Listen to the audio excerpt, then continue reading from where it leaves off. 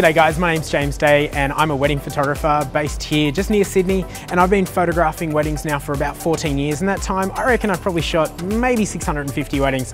Tonight we're going to have a bit of fun. We've got a whole bunch of Sony A9 cameras. I think we have about 60 eager photographers. So tonight we're going to be teaching a whole bunch of photographers a little bit about how I do what I do as a wedding photographer, and I'm pumped to meet everyone, so let's go.